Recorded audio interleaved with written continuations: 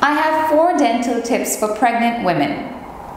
If you are suffering from nausea and vomiting during your first trimester, it is best to avoid brushing your teeth right after an episode. This is because of the acid in your mouth that can cause erosion of the enamel. If you have a severe gag reflex, try using a toothbrush with a smaller head and perhaps a toothpaste with a different flavor that might make it easier for you to maintain good oral hygiene.